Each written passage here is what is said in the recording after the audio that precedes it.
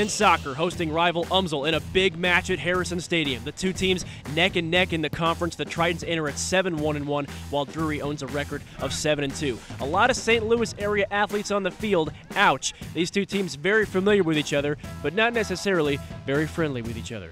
Probably not going to Christmas together. Not a lot happening until Robin Almendares Rojas airs a ball to Eric Heat, who gets cracked in the box. UMSL doesn't like the call. Regardless, that results in a penalty kick, and Jack Mathis doesn't miss when no one guards him. Mathis makes it 1-0, give the spiritual assist to Heat. That score holds at the half. Second half, things starting to heat up now. Ben Bruce breaks ahead of the pack, but unlucky on the touch. Bruce is not pleased. Big moment in the second now, 78th minute, DU captain Matt Clarkin gets his second yellow card, automatic ejection. Very next play, Logan Ream to DJ Bednar from about 50 yards out.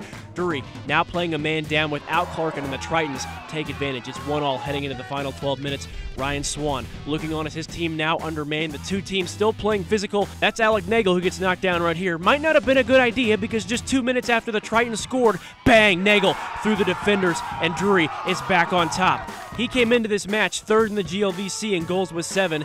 That was number 8. Remember, Drury is a man down. They are still not done scoring. Who comes knocking once again? That Alec Nagel. So hot right now. Take a bow, son. 9th goal of the season. He is on some kind of heater. Nagel leads DU to a huge conference win over UMSL. Honestly, the ball just dropping in the right spot at the right time, and good effort from Charles, and up top he was kind of up there by himself, but put a lot of effort in, caused them to have a few mistakes, got in, and then I mean, just solid play all around, especially from the back up. You always know you're going to be in for a battle there.